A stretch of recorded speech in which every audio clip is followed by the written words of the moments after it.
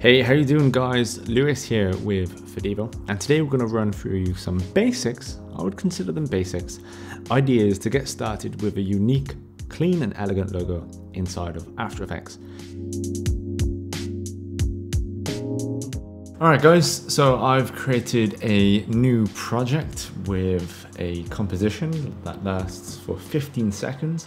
And the very first thing we're going to do is go to our shape tool and create a shape. Now this can be any shape of your liking. And in fact, we don't even have to use the shapes found within After Effects. You can bring in a PNG or whatever it may be. To keep things ultra simple, I'm just going to go with a circle. So you drag to create the shape, and if you hold shift while you drag, the shape is created with equal proportions, I should say. Let's bring that into the center, and let's change the colors here. So, okay, that'll do. We're gonna go to the stroke and turn that off. We're gonna call this background layer. Then we're gonna duplicate it. And then we're going to do the opposite thing. We're going to turn off the fill and we're going to turn on the stroke. But we want the stroke to be visible. So we're going to increase the scale to about 102. Okay, perhaps say 104. Just to give it a little bit of distance around the circle itself. For the time being, after I rename this to background stroke, I'm going to turn it off. So now we're going to take the letter of your brand, your company, maybe even your gaming tag. So let's just call it Zach's Gaming Channel or Zach's Gaming Corporation, whatever it may be. I've got a really cool Z font there from Showcard Gothic, I believe. Now I do want this Z to be anchored centrally, so I'm going to use this anchor sniper script to place it in the center. If you don't have that, you can just press A on the letter to bring it up. I'm going to duplicate the letter Z or Z depending on where you are located, and then I'm going to pre-compose it and call this logo effects, and I'm going to call this logo animated. Time being, let's turn that off, and with the background layer, let's change the matte to logo effects, and then click to invert the matte.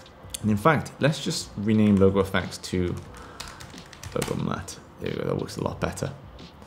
So this is our base point at the moment. Now let's add a little bit of animation to it. Now, when we talk about 3D rotation, it's easy to gravitate towards, turning it to a 3D layer and then swapping about the rotation. If you're new to After Effects, you might not want to mess around with 3D layers just yet. Although we are going to use 3D layers in this tutorial, let me show you a different trick just for the sake of this tutorial. I think it's really good, and it's really important to sort of get this concept down in order to manipulate perspective in your animations. So I've brought up the scale, and in fact, you know what? Let me just take away that matte a moment. So I've brought up the scale, and if I decrease this, it increases the scale. If I take off this chain link, which is to constrain proportions, then decrease it, you can see it somewhat looks like it's rotating, right? And in fact, we can further this by, if I create another shape on top of this and just change the fill so it's noticeable, and then adjust the scale again. All it's done is inverted the scale, but we can also see it mimics the idea that it rotates. Now you can only go to 100 to -100, but if you don't fancy playing around with 3D layers, perhaps it's a little bit daunting, this is something that you can do to mimic a 2D rotating object. So for the time being, let's delete that, bring that up to 100, and then we're going to go to scale 0, set a keyframe to 1 second, turn it back to 100. Okay, great. Now for the time being, guys, we don't have to worry about the time of the animation. Kind of like writing a book where you just want to sort of get everything out and then go back into edit. We'll do the time a little later, but we will change the keyframe to an easy ease. So we're going to turn on the logo matte.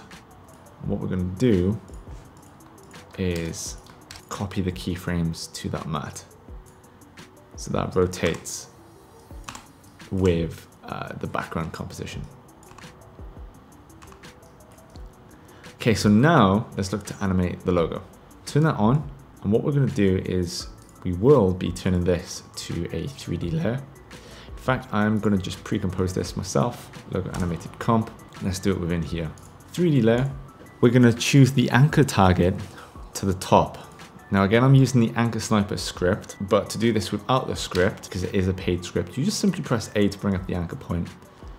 And wherever, you know, at the bottom now, or we can bring it over to the side.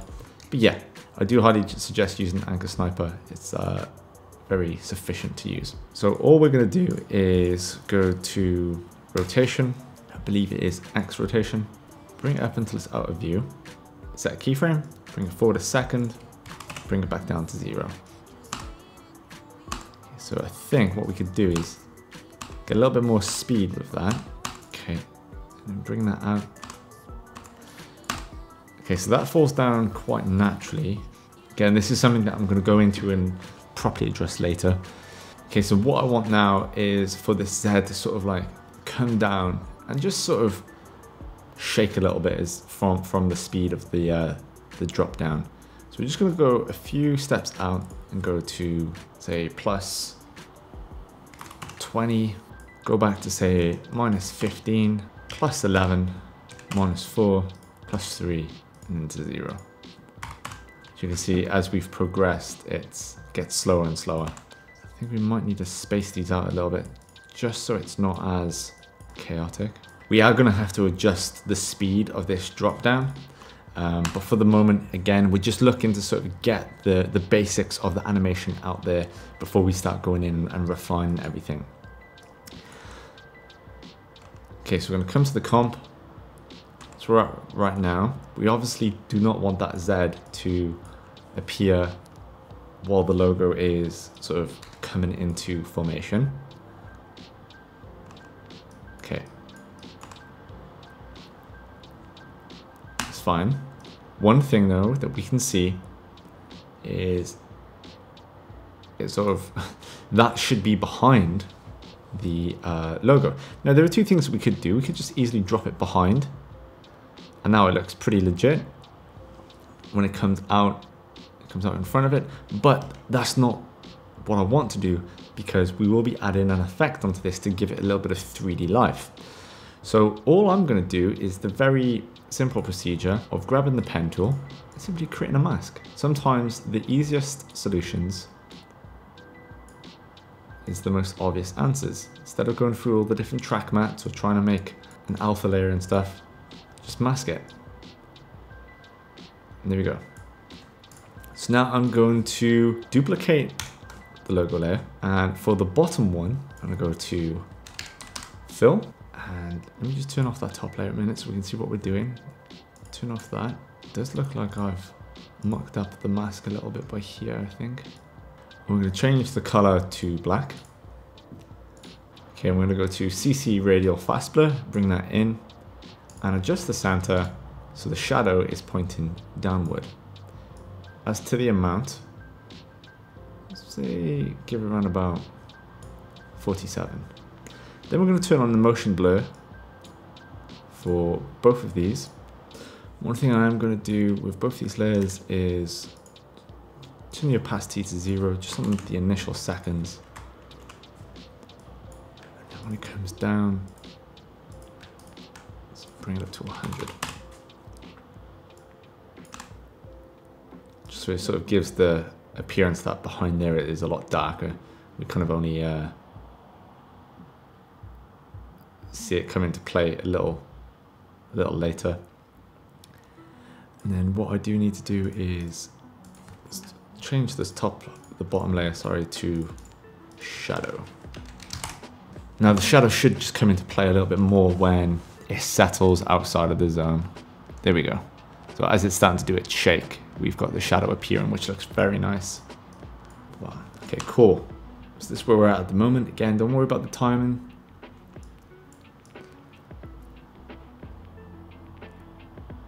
Okay, with that done, now what we're going to do is go back down to our background stroke and put in.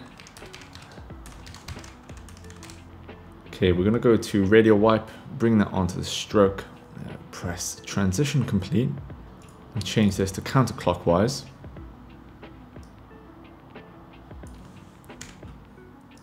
I kind of want this to work as this has just come in.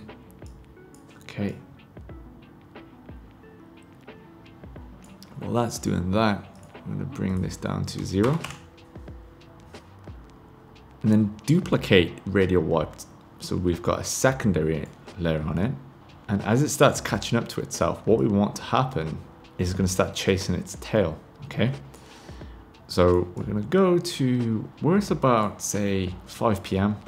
or 5 o'clock on the clock. We're going to set the transition completion stopwatch, key watch on. And the moment it reaches 11 p.m. I'm going to kickstart this around until it reaches there, and we can go to 100%. Okay, so I have gone back into the animation and adjusted the speed properties of those keyframes. As I said, just try and find what you want to do first and then go back in to refine it. And this is where we're at now with the logo. So pretty sleek, pretty smooth. I really like how that looks. Now the next part is the arcade screen to give it that sort of retro-y vibe. Now we don't want to do, what I see a lot is like a VHS overlay. We're not going to do that because it's not what arcade screens look like. But right, to get started, let's create a new adjustment layer, which is also Control-Alt-Y. And as I need to create 2, I'll do that there. We're going to add quite a variety of different effects. So first of all, I'm going to add wave warp to the top adjustment layer. We will be moving these adjustment layers about. I tell you what, let me just rename this primary effects.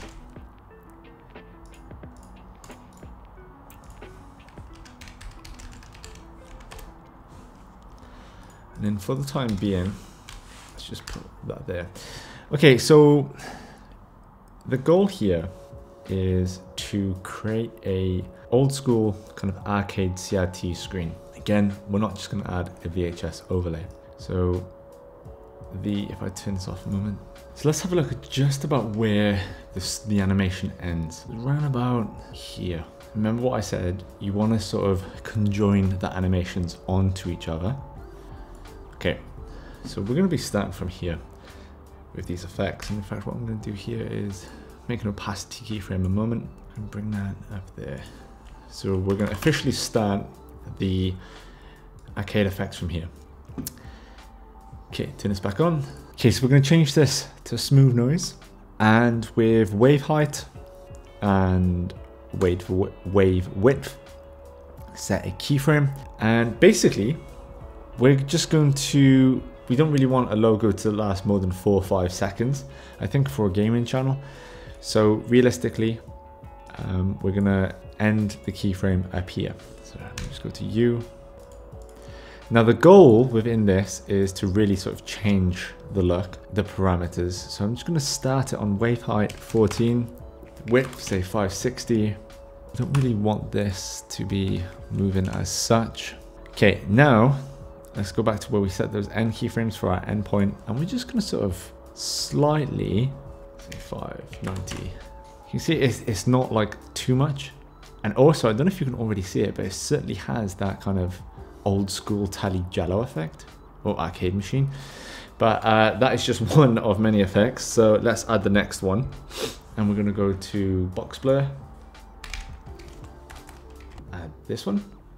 And again with this, go back to your primary keyframe, change box blur to say 3, very minimal. And we're going to go halfway with this one and change it down to say 1.5, and then go back up to 3.2. Just so there's a bit of variation throughout the movement of it. Back to the initial keyframe. The next effect we're going to add to this adjustment layer is noise. I'm going to bump this up to say 13%. Let's say 25. Set a keyframe. Again, go to the middle. A slight adjustment. Say 22.6. That's a really random number. And then go to 26. Okay. Back to the initial keyframe. Just press U so I can get all those back up. And the next one is the Phoenician blinds. Now this is a transition. Don't worry about that. Go back to the initial keyframes. Now for this one, we do need the direction. We just put the transition complete there. We need to transition across because it is sort of going to be like those CRT lines. So that needs to be 90. Yeah, I think 2 is okay. Go to here and then say 2.8. And go back down to the end point. Transition complete be 2. Okay, that's looking good. And then finally, we're just going to add a glow, and we're going to bring the threshold up to 100. So it's very minimal. And bring that glow radius down to say 6. And we're going to create a new solid. Bring that down just underneath. Maybe opacity at 4, just to give it that sort of blue element of we can just about make out the screen in the background. Okay, so that's pretty cool. Right, next what we're going to do is create a new camera. Okay. And I'm going to bring in this overlay that I picked up from FreePic. And it's the screen. And what I'm going to do to this, because I do not like the look so far. Layer, new solid, turn this black. Okay, just do a little bit of on the fly color grading, I think, guys. Subtract. Give that a little bit of a vignette and Lumetri color. And this isn't part of the logo itself, but I just want to sort of adjust the balance of that screen. Okay, so now this is where the screen is going to be. In fact, this is way too big, but I'm just dealing with where I want that. I'm going to parent that black solid to the screen. Now, I'm also going to type press start, and I'm going to position this underneath wave warp, and then go to primary effects, copy wave warp, and then adjust that to the wave warp adjustment layer. You'll see why I do that in a moment. Okay, we're going to make the black solid a 3D layer, the screen a 3D layer, press start a 3D layer, and the primary logo a 3D layer. With the camera, we're going to get to its position, and the goal is to zoom out, not too far, just up until the point where the logo is not as large in the screen. Then, with the press start and screen, we're going to bring this position out quite significantly. Okay, so this is going to be the end point of the logo. So kind of go to the primary effects and have where they kick in. So we want the end point to be right about by there, I guess. So we're going to go to the camera, set a keyframe for its end position, go back, and we're just going to zoom back into our starting position for the logo. Nice. I might be somewhat employed to bring that camera to be a lot quicker. Let's just have a look at what this looks like now. Shut this off. Yeah, so we need to add, one thing is add motion blur to all of this. And secondly, change that to an easy ease frame, easy ease. Change that to an easy ease frame. And when you go into the speed graph, what you can do is with these pulleys, is if we pull that like such, in that shape, what we should see is, I'll tell you what, I'm just going to turn off this overlay because it's slowing down my render preview. I want to see the speed of this. So we should get like a very sharp pull out and then a nice slowdown at the end. Okay, that's fine, but it needs to be closer together.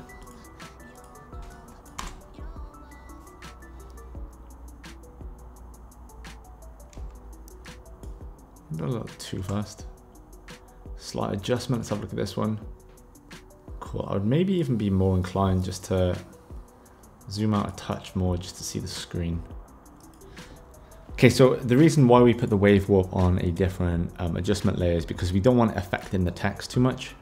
It is somewhat too drastic when it's on the text, but having the primary effects on an additional adjustment layer, sandwiching the text in between, is a great alternative. So we have one more thing to do to this composition to give it the final touch. Zach's gaming logo comes down. Nice zoom out into the arcade. And then you can have like your little jingle or so for like the final 2 seconds of this. You never really want a logo to last too long. Okay, so that's looking great. And the final thing we're going to do is go back to the primary logo composition. Go to composition settings, change the frame rate from whatever it is to 15 or 12. Go back into comp 2. Gives it a little bit of that animated stutter that we might be familiar with from Into the Spider-Verse. It works well for this kind of element. And there is one more thing that we could do. So there is one more thing that we can do, although it is very dependent on kind of how you feel about these things. But we're going to go to primary effects and duplicate that layer, bring it underneath everything but your primary logo. Get the opacity, make sure everything's in tune. Delete all of these. We're only using this adjustment layer. We've only duplicated it really for the opacity keyframe. Type in CC pixel poly and drag that in. And we're going to go to direction, randomness, it's going to be 0. The grid spacing 1. Speed randomness 0. Force 0. And gravity 0. We go forward actually so you can see what that effect looks like. And then if we go to where the opacity is set for its final keyframe, adjust that down to say 50, and it just gives it more of a pixelated texture on the screen. If we turn this off, it's a little bit noisier, kind of adds to the vintageness of it.